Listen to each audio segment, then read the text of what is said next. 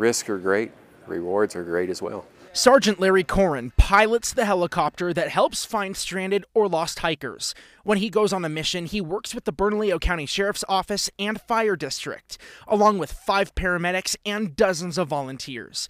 He says the best case scenario is being able to get the helicopter on the ground in a rescue mission. Hoisting for our operation is a tool of last resort. If we can land, we're going to land. Sometimes the helicopter will fly over the hikers and will drop this first aid kit as they wait for search and rescue teams to find them. For example, just lost and they aren't injured, they aren't dehydrated enough to the point where they need to be hoisted or anything like that, but they just basically need to make it through the night. It's a job not for the faint of heart. Every single one of us is, if they say they weren't scared or they weren't nervous, they'd be lying. And that's a good thing for us because it keeps us on our toes, it keeps us safe. Crews train about 30 hours per month to make sure they know what to do when you're in trouble. To avoid trouble, experts say it's all about preparation.